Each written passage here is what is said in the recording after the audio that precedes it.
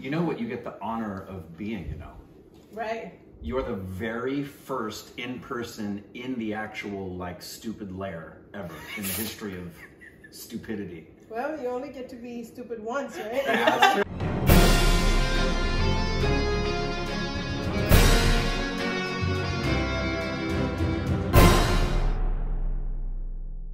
Thank you so much for joining us. No, we've literally been, like, I think you saw our first reaction to it, which I believe was you with Ramon at Berkeley. Yeah. So you saw that? I saw a couple. Yeah, I saw like 2, I think. Yeah. I just rewatched it again to remind myself because it was like a year ago. So young in those videos. Well, oh my God. I think you can tell from like our takeaway. We went into that like, okay, cool. This is gonna be A.R. Rahman, and the thing ends, and all we're talking about is who the freak was that bassist? That was the reaction. 100%. So yeah, we've been obviously, and everybody, and then we got to learn more about you and how talented you are. And so thank you so much for coming on. Yeah. We really, really It's my appreciate pleasure. it. So I guess the first question would be how? How did I get into music? No, just or... how do you do it? How do I do it? Yeah, like how? Okay, so this is a linked question. So kidding. Clearly, with the accolades and the people you get to play with, you recognize the level at which your capacity is as a bassist, Right. and you're not normal. Yeah. Yeah. So You're when did you first realize that your capacity, which is I know is a combination of just innate gifting as well as just hard freaking work, when did you recognize, wow, I'm better than the average bear? I think so. Here's a little backstory. Yeah. My mom and dad, they're both musicians. My mom is a singer and my dad is a bass player. So music was always floating in the house. My mom also has a master's degree in dance, Kathak actually. And she used to have a dance school in Calcutta. And I remember I have these vague memories of me wearing this white churidar with like orange dupatta and just standing by her side and taking dance lessons from her, right? And then we moved to Mumbai. Again, a lot of people think that I was born and brought up in Calcutta. No, I was born and brought up in Mumbai. So I'm a Bombay bong. Yeah, the last time I went to Calcutta, I probably was 9 years old, actually. I have to go back, man, it's a long time. It's been a long time, but coming back. So Indian classical music and jazz music, because my father was playing with Nusrat Fateh Ali Khan, he has played with Bon Jovi, he has played with Hariji, like Adnan Swami, a lot of like everybody in the Bollywood industry, except AR, right? And I always wanted to become, I was very inclined towards fashion, I was very inclined towards glitter and anything artsy, right? And I was playing around with my mom's saris. I would cut up like her saris and make clothes out of it. I would wear them on the streets, and they're like, she's weird, man. Like, what is it? You know, like torn stuff she's wearing. I would like wear torn pants and like tube tops and stuff. And back in the days, Mumbai was still not that open about like, ask, you know, like wearing like really deep neck stuff on the streets and stuff. And I was doing it. Like, I was very rebellious. So even my parents were not that open-minded back then. So they were like, don't wear those kind of things, you know, you will attract the wrong people, this and that. And I'm like, I don't give a shit. I want to do what I want to do. And I started, I applied for a fashion college, I got selected and stuff. But that was also the same time when I got 2 other golden opportunities, which was I got called to be a part of A.R. Rahman's band. And I got offered a full scholarship from Berklee College of Music. And this was after my 10th board exams. So this is like, I never graduated. I never got a degree, nothing. This was like still junior, like school, right? Do you guys still call that? Yeah. Right? Yeah. So, and 11th, 12th after that is junior college still. So it's still not like college, but in India we call it just junior college. So I did my 11th standard and then I couldn't give my exams and I stayed home because I was touring too much and my health was getting affected and stuff. And then I told my dad, I just cannot. Because I started professionally working at the age of 9 and by that time I was already like 13. And I was traveling the world. I already had like my passport full of stamps, you know, and I told Dad, like, I cannot continue studies. I just cannot. It's not helping me. And he was like, are you sure you are going to pursue this, like, seriously? And are you sure you're going to be able to be independent? Because I don't want any guys in the future to point fingers at you, you know, and be like, oh, I'm going to pay you and you're going to be the housewife. I never want that for you, you know? So he was very, like, forward with that type of thinking, and he wanted me to be very independent and stuff.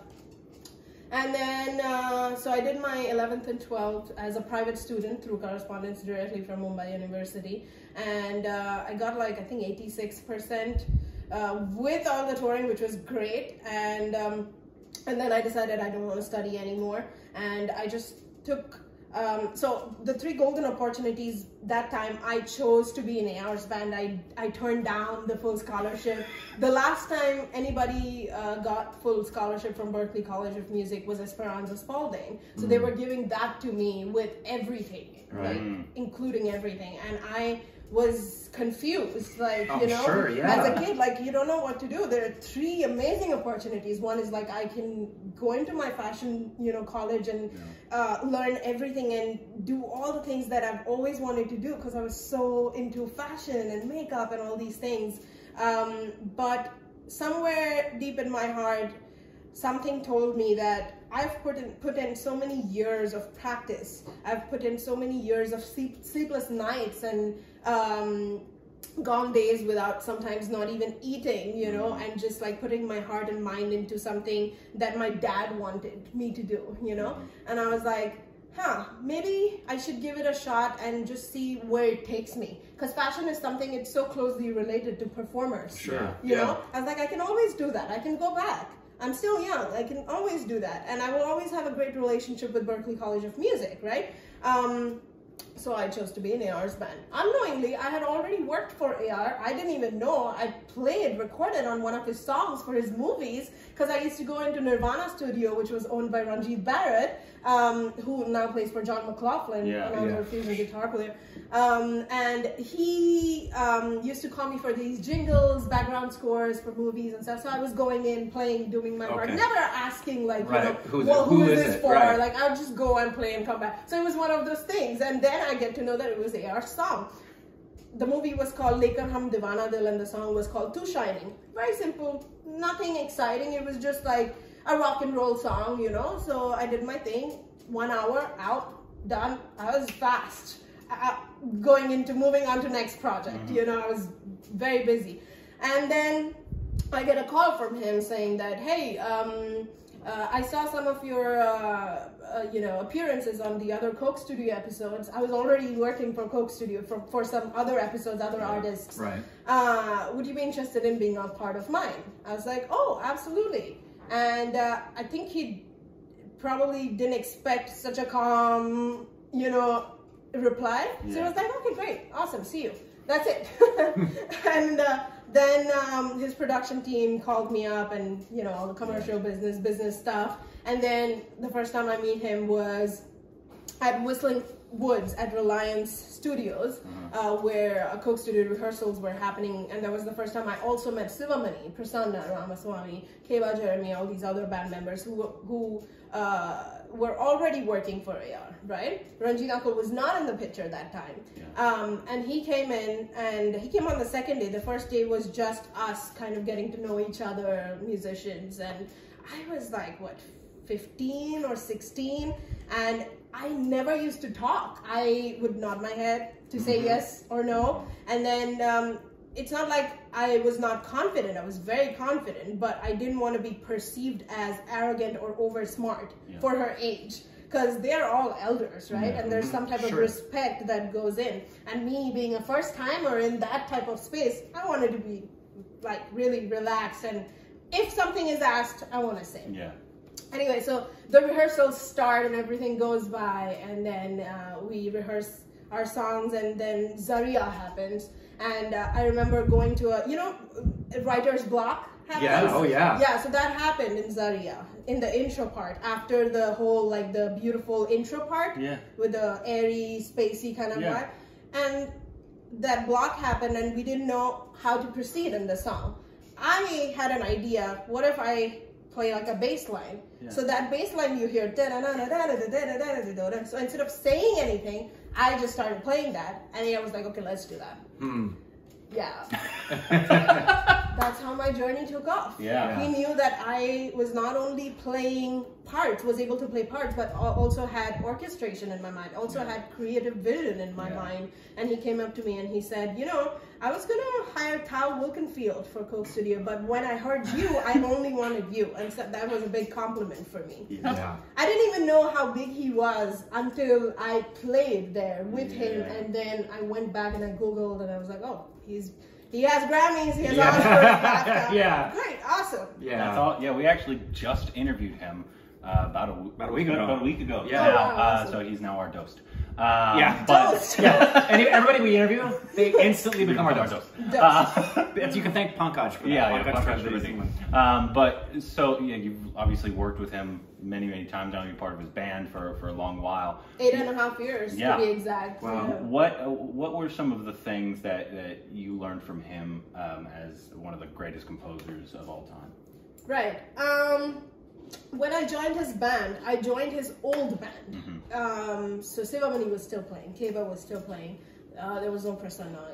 That lineup was only for Coke Studio. I worked with that old band for 2 years almost, and then Ranjit Uncle came into the picture, where he became the music director of the band, and then he kind of cherry-picked other musicians with 2 keyboard players, 2 guitar players, himself on drums. Bunch of singers like Niti Mohan, sometimes Aprajita came, Benny Dayal, blah blah blah. And I had already worked with these singers before, but the band was new. So I was, you know, getting introduced to a lot more people in the music industry. And then one thing about AR is like, he doesn't really come for rehearsals. He will come like on the day of the show in the morning, run like a whole set, and he's done. Sometimes he'll add new songs, which sometimes is very, you know, like, oh no. Yeah, 100%. Yeah. I remember when Mark joined the band, he added like 10 songs on the day of the show. Added 10 songs. Gave you charts for them, right, Mark? Nope. No. You're joking. And we made all the horn parts the same day, the night before. So he gave us a ton of homework. We were up all night. I bet you had a ton of homework. And we were literally sight reading the charts in front of like 40,000 people. Yeah. I mean, being able to speak Marathi, Hindi, English, Bengali, I obviously know when things are coming. Because of the language, understanding, yeah? Like, I know when the melody is kicking in. With him, it was like...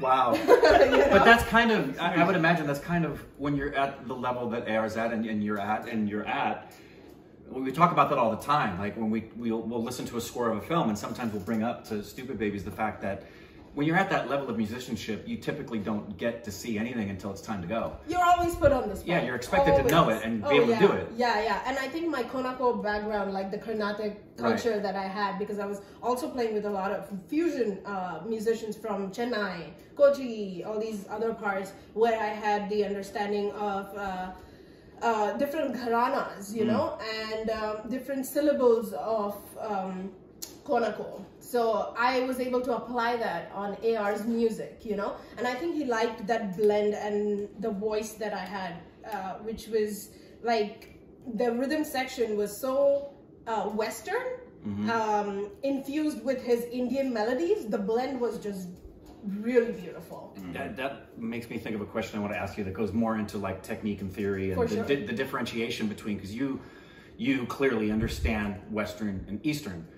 My exposure to music has only been Western until recently, aside from the random thing I've been able to hear. But as far as like understanding Western music, so it's kind of a two-part question. In Western music, you've got, you know, 7 modes, and you've got these modalities that you play in, and that's pretty much where you go and you do the variations from. I have no idea how many different modalities there are in Eastern music. So many. Yeah. I imagine they're kind of just a lot of ragas, right? A lot of ragas. So how much, and I guess it depends on what you're playing, how much of that informed your education as a bassist? Was it a blend of them equally? Was it far more one versus the other? I was very fortunate that I was hopping in and out of different situations, playing in AR's band, playing with a lot of Carnatic musicians, playing with Uncle Louis Bangs, who is also a Grammy Award winner. He's like in his late 70s now, still, you know, playing, killing keyboards, you know, and his music is very jazz contemporary. So I was playing like jazz standards with him. So and with Ranjita, I was like polyrhythmic, or like odd time signatures, you know. So I was hopping in and out of different types of music, and of course AR, which was very, very not Bollywood exactly, but like pop, but Indian pop-ish, you know. It's set of like different in and out kick-ins of different types of, like, sometimes rock and roll, sometimes like blues, different songs here and there, you know. And at home I was also writing my own music. So when I'm doing my own practice, I was working on all of these things, which is all personal practice. Now, you're not going to be able to apply all of that into like AR songs because you are a groover in that type of band, you know. But I was working on myself so that I could navigate through changes, which is, you know, jazz, like you know, being able to solo over chords, different set of chord changes. And what if I go to LA? I was thinking at that time, like, what if I go to LA and play with a set of jazz musicians? Like, if they put a chart in front of me, I need to be able to read and write. I need to be able to navigate through these changes and being able to play parts, and stuff.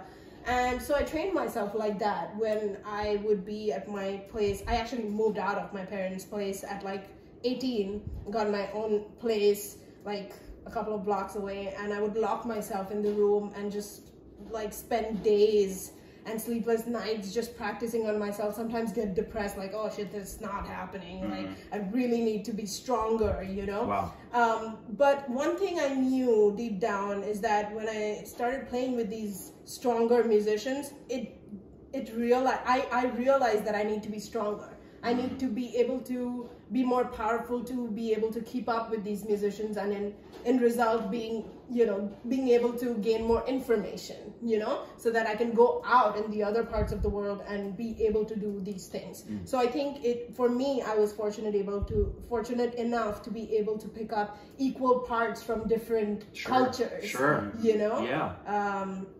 You're like you just said, you've been part of a lot. You're currently part of a Japanese band? Yes. Bees, right? Yeah. The Bees? Yeah. They kick ass, by the way. Yeah. I listened to a bunch of their stuff. Yeah, it was hard. Like 3 hours on like 6-7-inch heels on stage constantly. And headbanging, that was the first time. I didn't even know that existed inside of me. Yeah. You know, like I just great hair for saw headbanging. different type of, No, literally, there were like 3 people put ice pack on my neck after the show and taking off my heels. It was something. What are the biggest differences from, like, let's say Japanese, like if you're doing a concert in Japan, with that music, you know, concert in India with Eastern music, or a band that you play with here? What are the biggest differences between all those? Reading, writing. In Japan, people are very, very scripted. They want their shows to be exactly the same. Even your solos. Like, you need to write out your solos. It has to be exact, because they don't want to take even 1% chance of giving out a different type of show the next night. So we toured for 4.5 months, and I had the same exact solo every night. It changed a few times because I'm very spontaneous that way. Coming from India, it was hard, restricted. Like, oh my God, because they are so scripted, and their production was just so high level. They wanted to work the lights with my solo. So I had like a 5-minute open space in the center. They were working the lights with everything. They had people do things in the audience, throwing things in the audience. It's almost like a Broadway show.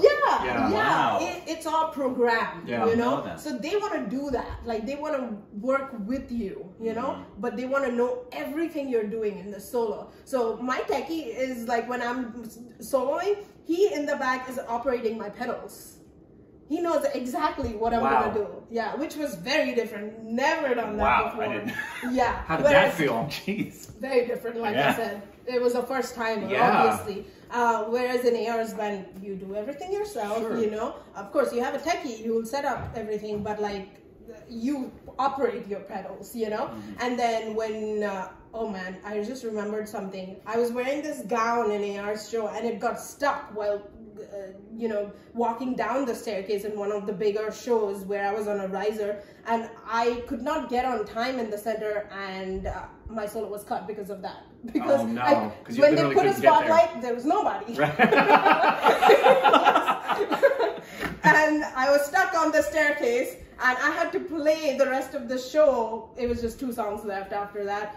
And I had to stand on the staircase and play the rest of the show.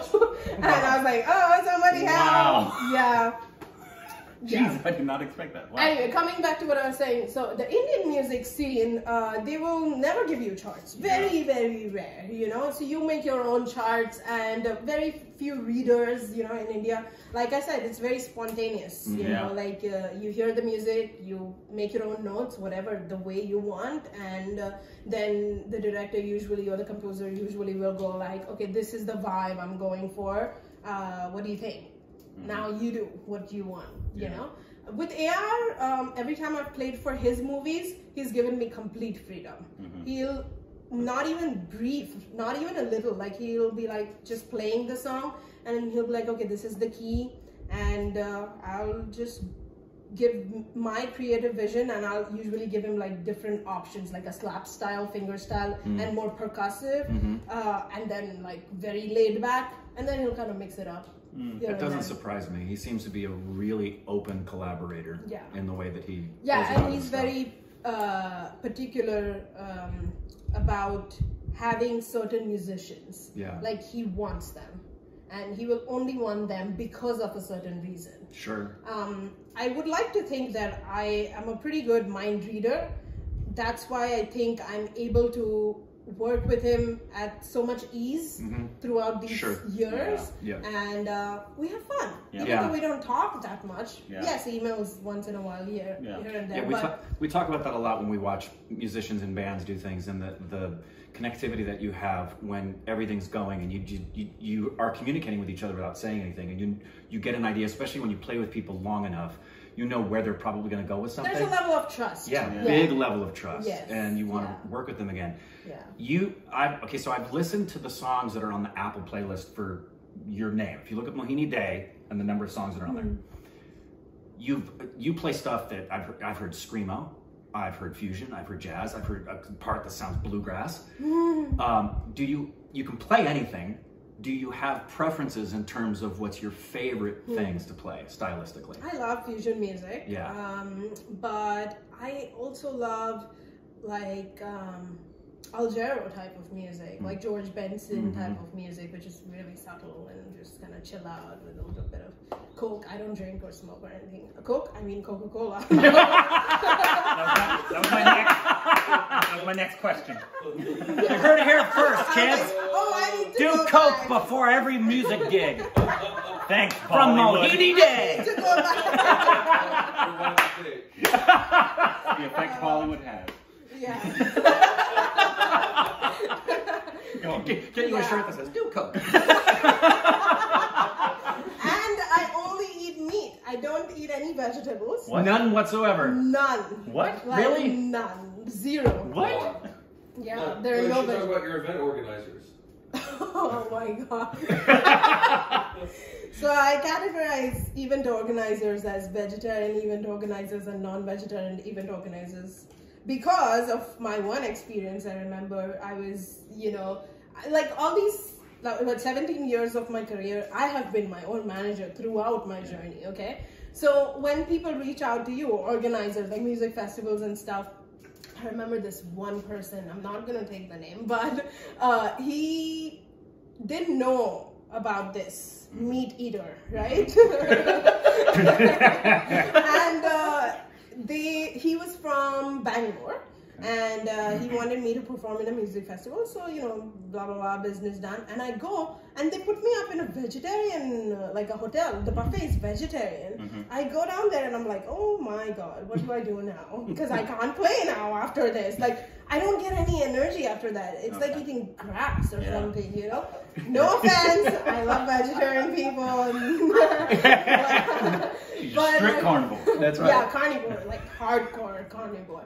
Anyway, so then I call him up and I'm like, you know, this is a problem. Like, I really need to eat like meat so that I can play for the show because I feel very weak right now. And he's like, okay, well, I'll take you to a restaurant. So then he drove me there. I ate my lunch and then we went sound check and did my show. After that, again, he took me to a restaurant. And then I ate my meat again and then, you know, flew back. So from that time, I put in the tech writer saying only meat. Yeah, that's just one of So that's some of the criteria. Like if someone's going to book you to do something, you're going to have the specialty list of what has to be on. Some people are like, I want my peanut M&Ms to be green. Right. So in my case, it's just going to be like non-veg food. That's why we have a New York strip right there. Oh, that's why. That's true. Really? She's like, right? Really? on that, doing different styles of music, and I've heard you say you like to do as many different styles as possible. And we're both actors, and so like often actors will say, I like to do different style of roles to try to change it up, and so I don't get bored. Is it the same for you? Oh yeah, I love the fluctuation. Very grateful that I have been this fortunate to be able to hop in and out of different situations. One thing too long, I get bored. Yeah. So I mean, I do my own stuff when I get back to my hotel. I have my recording set up. I'll do my own music, write my own songs and stuff. Yeah, I can say no when I want to. I'm fortunate that I can say no, I don't want to do this right now because I am not feeling it. I've done this for too long. I want to do something else, you know? And with your own music, you can do that. Like you can infuse other things, you know? But like when you're doing other people's music, you can't really do that because you have to serve the music and the director, not just the music, because liking and disliking is subjective from person to person. I might like something on their song and they might not, you know? Yeah. So reading that person's mind and delivering a certain asset, very important in this type of music. Sure. Or any creative field. Absolutely. So I would guess then that the genre, the style that you probably like to play the most is going to fall into the fusion and jazz categories because of the flexibility. Add funk, because it's got the written element, it's got the freedom to be improvisational, and it also has technological. It's got challenging things for you as far as the changing of the syncopation and the rhythms and. Yeah, I'm very technical. Yeah. I can hear it. We can hear it in the way you play. The other thing, I don't know if you guys know this, and I don't know how much you do it, but you sing. I sing. You can sing really well. Yeah, a little bit. I had no idea. He knew. You knew. No, he knew. So how much of that? Every day. Yeah. How much is singing a part of what you do now, and do you see that as becoming more of what you do in the future? I don't want people to focus on my singing over my bass playing. For sure. Because that has always been my first love. Right. But I'm doing more vocal music now because I want my set to be a good balance of everything. I want my set to be a good representation of what my journey has been. Right. Which is everything. Right. You know? Where I've done conical, where I've done funk music, jazz, blah, blah, blah. Right. And now I'm singing too. So I need to put some of that. Right. So that's why I'm doing that. And for stupid babies who don't know what she's referring to when she says her set, she's not talking about when she's playing with other people. She's talking about when she does her own performances and she's representing herself and saying, okay, here's my show. Yeah. So I'm not a musician. Rick is. So forgive me if any of these questions are dumb.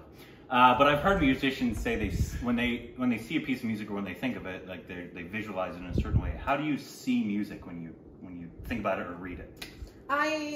It's very funny, but I see music as chunky glitter. A lot of people see it as colors, which is there. Yeah. But for me, it's colored glitter. And by the way, that was a good question. Okay. For a non-musician, that was a good question, Thank you. I see it as different colored glitters. I like to define music as a part of who I am, definitely, but also it's limited, not limited, unlimited. It's unlimited. I don't like to restrict myself to anything and be stuck on it, like I said. I like to be open-minded and not define myself as just a musician, because I can be other things too. Yeah. You know, I am a sister, I'm a daughter, I'm a wife, hopefully a mother someday, and I can be a fashion designer. Hopefully one day I can have my own clothing line. I can be anything I want. I think human beings have that capacity to be anything they want. So when people say like, this is the only thing I know in life to do, which is great, but I know that I have more potential to be other things. So my music is that too. Yeah. Now you've played with people who are legendary. Is there anyone you've yet to play with that you really want to play with? You know, I've never had any dreams or wishes to play with any person. And everything that has happened in my career has been, I've been very fortunate to have received those opportunities and to be able to play with so many legendary musicians. But yeah, there has never been that point in my life where I'm like, oh, I want to play with this musician.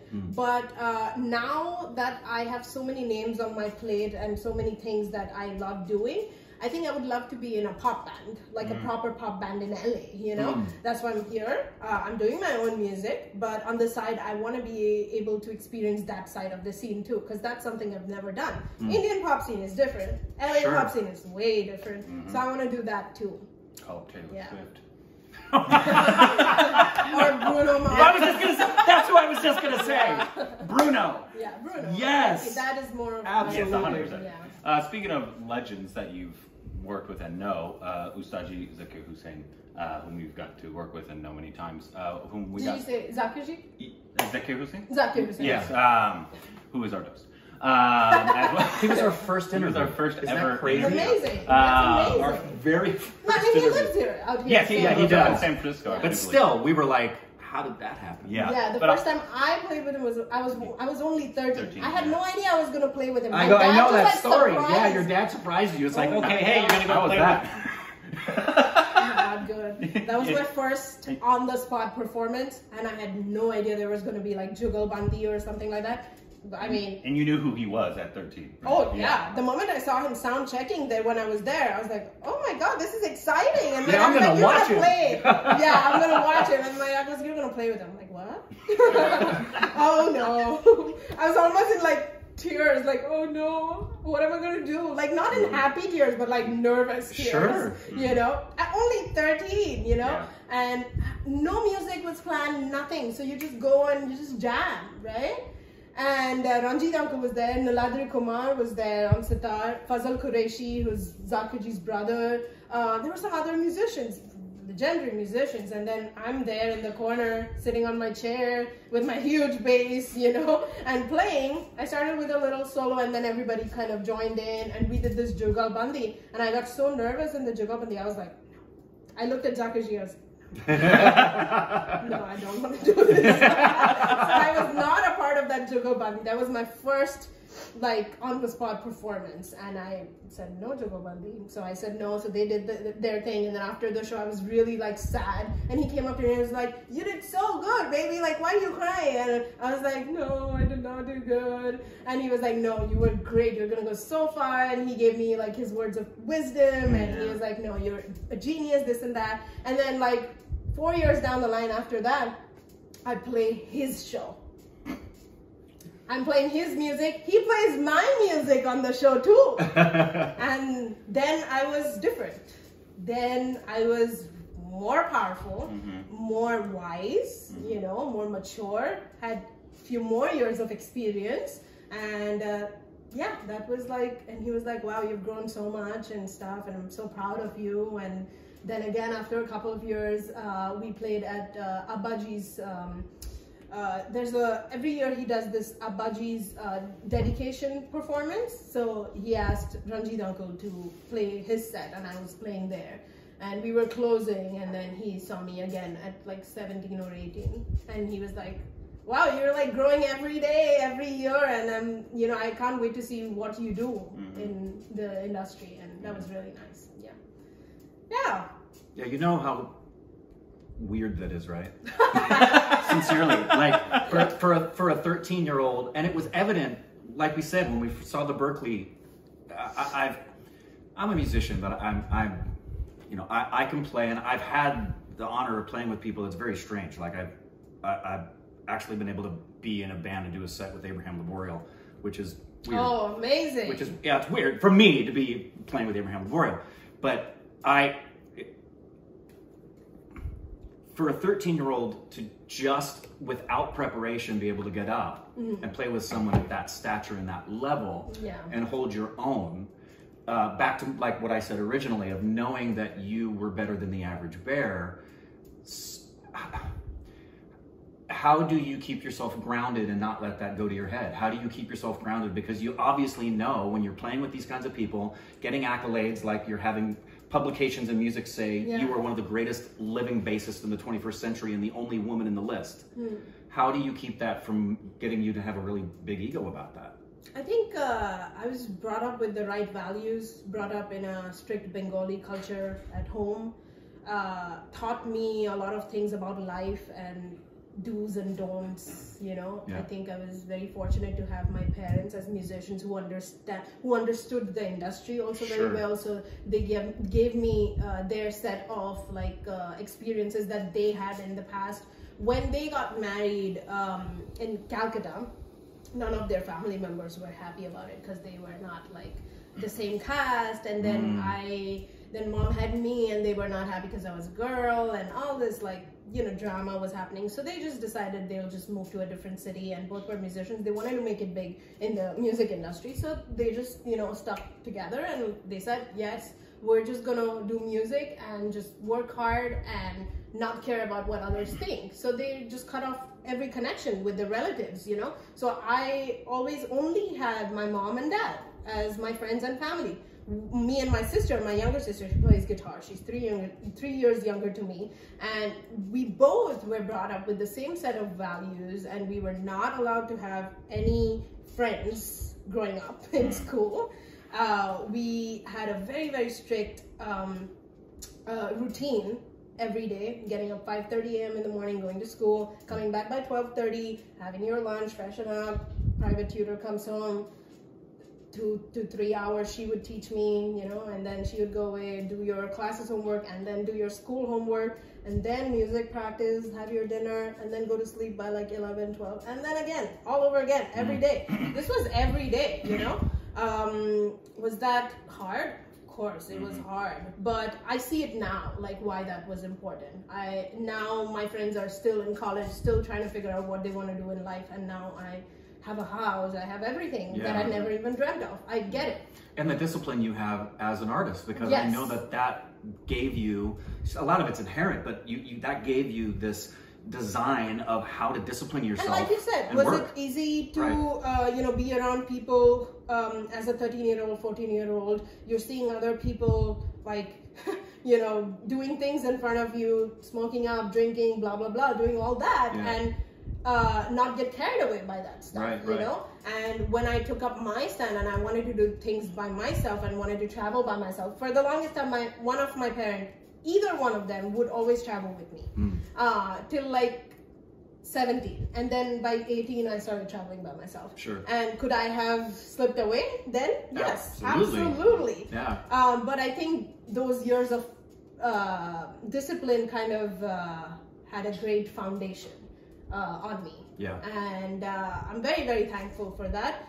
Could they have done differently? Probably, but it worked. You know, now I get it. Now I'm very, very thankful to them, and I'm like, but back then I was like, man, this is like always fights, you know, this and that. Now we're at a better place, and now we're like, you know, now I get it, and I'm very, very thankful to you. And now we share a space where we can talk about things. My father, being a bass player, actually, him and we stopped talking actually, because having 2 musicians in the family sometimes can be very, very hard, and like the same instruments, and I was taking away his jobs, When you said, I thought about that, I was like, how did your dad feel about the fact you got to play with A.R. Rahman and this stuff? I started working with Hariharan. I started working with Salim Suleiman. I started working with Amit Trivedi. I was playing everywhere. I was taking up everybody's jobs, you know.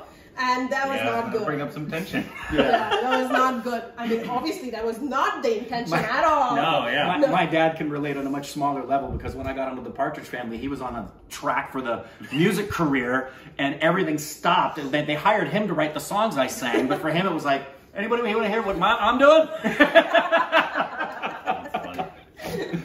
Yeah, so that happens. I think there's a culture shock that everybody goes through when things are being done for the very first time. They were first-time parents too, you know. They didn't know how to bring children up. They were going through failures, and I was going through failures. My set and their set, you know. So there were a lot of clashes. And then after like 2 years of not speaking, and then him seeing that, oh, I have a house of myself, you know, of mine, and then I was able to take my own decisions, and I was an independent woman already by 19, 20, and he saw that, and he was like, you know, I'm very proud of you, and I take all those things back. I said, Good. He said that to you? Yeah, he said that's that. beautiful. And I was like, yeah, that's great. Awesome.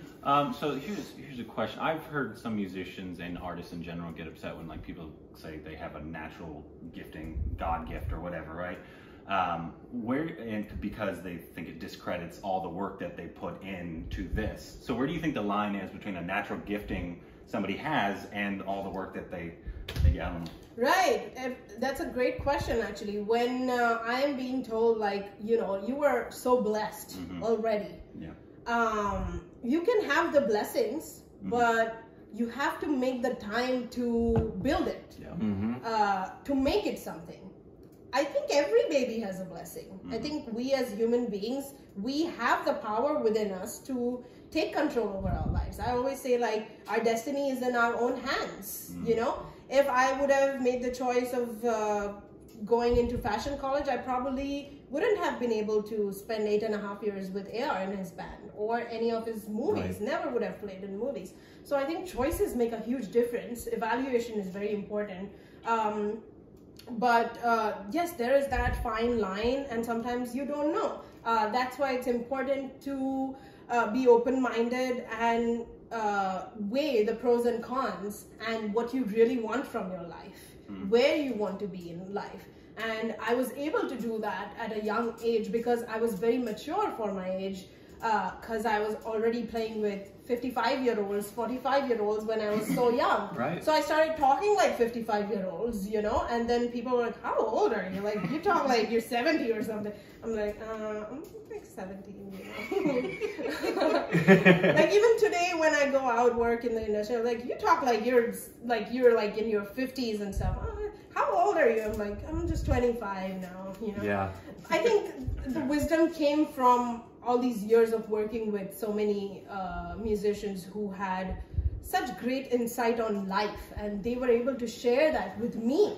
And I was able to take those learnings and apply that to mine. Now, I'm not saying, when I do my master classes and workshops, people come up to me and they say like, can you give me a set of like your learning experiences so that I can watch out and, you know, apply that to mine? I say that don't follow my footsteps, because my background was totally different and yours is completely different. My experiences will not apply to yours. You will have your set of experiences and you will have your set of learnings, you know. So I say don't follow, keep your ears open obviously so you can take the good parts out of it, but your evaluation and result is never going to be the same. Everybody has their own story, right? And everybody should be proud enough to share that. Yeah. What are things that everybody should know about who's watching this that you currently are either doing and you want them to know, or is coming up? Like you said, you have master classes that you do. You have a gig that's coming up, which I know is not the only gig coming up. So what are things that we can know about and support you in and you want people to know about? So the upcoming one is on the 27th and 28th of November at Alva's showroom in San Pedro, and I am playing some of my new music from my upcoming album. So if you want to be the first one to hear my upcoming album's music, then come out there. Those are the only 2 shows where they're going to be able to hear this new set of music, and then I'm not going to play because this is more like a promotional shows kind of a thing. I'm shooting everything and I'm not going to be putting out because I want my people to hear the music on the record. Sure. But this is just a little teaser for them, you know? So yeah, a lot of my new music, a lot of my old music that I always did. I also give out Skype lessons, Zoom lessons, and people can reach out to mohini.dey662@gmail.com for that, for bookings and inquiries. And lately I've been doing a lot of recording sessions for a lot of people. So I have a huge client diary that I work for. Every day I'm like recording on over like 3 songs. And those are getting released in December, so watch out for those. So a lot of like all the confidential stuff. So a lot of the stuff that people see on Instagram and YouTube is not the only thing that happens. Oh, sure. Some are paid to be put out, and some are paid to be kept under covers. So those undercover stuff is coming out. Those things are coming out in December. So yeah. Cool. And I'll put all the links for all that in the description below, including you can follow her on Instagram. And you have a YouTube channel as well. Yes. Yes. Subscribe to my YouTube channel. So I'll put that in the description as well. You can go subscribe to her. I will thank you so much for talking to us. I want to finish this off with a little bit of rapid fire. Oh yeah. Yeah. Fun little rapid fire questions here. First off, coffee or chai? Chai. Indrani's applauding. Favorite Indian meal? Oh man, that's a hard one. Meat. Meat? Yeah, or meat. meal? No, Yes. but I was meat. saying it's got to be meat oriented. Oh, Yeah. a lamb. There you Anything, go. lamb, yeah. Yeah. Yeah. And Like kosha mangsho. Yes. Yes. I thought it would have been suka chicken or mutton biryani. ooh. Meat, though, they asked. Mutton Yeah. I biryani. said meal. No, yeah, meal. I said Oh, meat, meal. assuming it would be meat oriented. Well, there's so many meals I like, but Yeah. suka chicken is one of them. local Like the suka local chicken dhaba prepared style Yeah, suka yeah. chicken. Mutton Yeah. biryani. Yeah. Yeah. Meat, Yeah.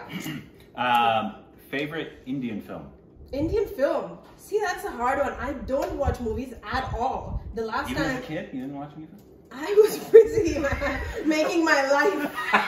Will you watch movies that they hire you to do bass on for the score? No. What's a Indian film you've seen? I can't even He remember. was hardcore into music. Okay? Yeah, We get it. that's all right. That's So awesome. I would sometimes watch movies if I'm like flying, taking a long Right, flight sure. to somewhere. Then I don't Watch, remember. when you're flying, the watch name. Doom 3. We hear it's fantastic. That I've seen. Yes. As a kid. Doom 3 I've seen. Okay. All right, we have not. Favorite Indian curse word? No, you can say You can say it on this You can channel. say it. Look at his coffee cup. It says Marachod. So people who work with me, they have never even heard an F word out of my mouth. Oh, Never. All right. Yeah. fine. I thought I Never. could squeeze it out of you. Okay. Yeah. Who is, in your opinion, the greatest bassist of all time? Besides Oh, yourself? great question. No. Yeah. There are so many. Name a couple that you really love. Okay. All-time favorite, Yeah. Jaco Pastorius, Abraham Laborio, John Patitucci, Marcus Miller, Stanley Clark, Warren Carter, from that generation, you know, of course, Victor Wooten. Now, a lot of amazing bass players have been coming out with the social media presence. Yes. So some to name would be Hadrian Perrot, Anton David Yams, Junior Bragana, many actually. John Ferreira, Ricky Bonazzo, many. And Endless. same question, but guitarist. Oh, Guthrie Govan. Okay. From Aristocrats, Alan Holdsworth, so many. Yeah. Yeah. Frank Gambale, Van Halen, Steve Vai, of course. Yeah. So many. Yeah. And I'm assuming you like classic rock. Yeah. I'm a big classic rock fan. Who's your favorite classic rock band? Rock band. Yeah.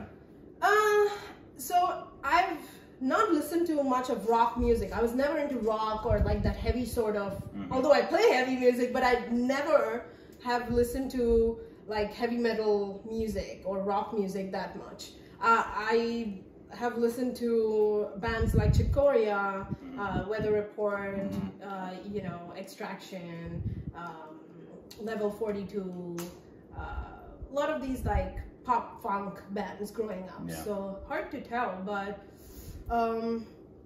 yeah, I don't know. Do you know any classic rock bands? I mean, I know the bands, but I don't think you have really listened to them. No, yeah. You mainly listen to fusion music. Fusion music, Where the bass playing is extremely active. Right. Something Kind of about in the rock music forefront, is that yeah. the guitar and the vocals Right. are in the forefront. Yeah. The bass is really holding down a groove. Yeah. Exactly. In the music that Mohini is mainly listening to, it's very active bass playing. Right. And that's why you hear, while you can hold it down, Yeah. you're an active bass player. Yeah, like you will never hear me play that sort of stuff in AR's band. Yeah. Right. A lot of people in the comment section will be like, "Oh my God, she plays too much," you know. And I'm like, "Have you seen me in AR's band?" Yeah, You know? just listen to the songs on the Apple playlist, and you'll recognize that she can lay back and just provide the groove. Yeah. It's- But if it's you're coming fun. out to my show, then you will hear a lot of bass notes. Yeah. You Good. know? Absolutely. And funky music, where I'm Yeah. singing and playing funk stuff. So, yeah, I think a good balance is good. Otherwise, Yeah. people will get bored. I get bored Yeah. playing the same sort of music. Like, if you hear metal music for like half an hour, that's the max I can take. After like in that, pop- I get headaches. In pop music, one of my favorite bass lines is one of the most active ones, and it's in Duran Duran's Rio. Because that bass line is just the song. Absolutely. Yeah. Mm-hmm. Yeah. And since you said you one day you'd like to start your own fashion line, who are some of your fashion inspirations? Oh, so my fashion sense is very whack. Today what you see is very like formal and like, you know, feminine, but otherwise on a normal day basis you will see me like wear a lot of like safety pins stuff. Like my fashion sense is very what do you call that? Like a very Eclectic. Yeah. exotic slash and also very colorful. Not very like solid colors, but Yeah. a lot of mix, a lot of rainbow. Yeah. Yeah. Yeah, every time we've seen you on video, you've always had great style. Yeah, Those outfits absolutely. are actually made by me, Are designed they? by me. That's awesome. Yeah. I'm planning on starting a line one day, hopefully, right? Yes, that's Yeah. the plan. Good. I've been taking a lot of stitching classes so I can professionally stitch, you know, because lately, like now I've been seeing that in LA there are opportunities like that where you can hire people and they can come home and, you know, do that. So I've been doing that in my off time where I'm taking stitching lessons. As a kid growing up, I was just like, you know, hand stitching everything, and it would take days for me to complete one outfit out of my, you know, torn mom's sari. So, Well, thank you so much for sitting down and chatting with us. It's been an absolute pleasure. You're such a wonderful person. It's great to talk to. Yeah. Obviously, you're extremely talented, and we're so looking forward to everything you have coming up. oh, thank you so much. Yeah, you really I said this the first time we heard you, and I've been paying attention to you, obviously, since the day we saw you. And there was somebody on TikTok who posted a bassist, and they put something over the top that said best bassist in the world. And I wrote down, have you heard Mohini Day? And I didn't say that just to be argumentative or silly. You've heard the accolades a lot, but like I've heard Abraham Laboriel a lot. Yes. And when I heard you, I think when we stopped recording, I may have even said to Corbin, I said, I haven't heard anybody play the bass like that since Abraham Laboriel. Oh, thank you so much. Yeah, That means a so lot. we really not only are enamored with the creativity that you have, but we are big supporters in elevative artistry, and you are the pinnacle for us. Thank you so of, much. of what a bassist is supposed to be about, both in the creative outflow that you do, but also the mindset you just shared and why you do what you do. So it is a joy to have you here to talk with us, because this is everything that we are about in regard to supporting and celebrating great artists. And I appreciate you guys doing this. This is so beautiful. I'm happy to be a part of this. Thank you so much. Yeah, thank you.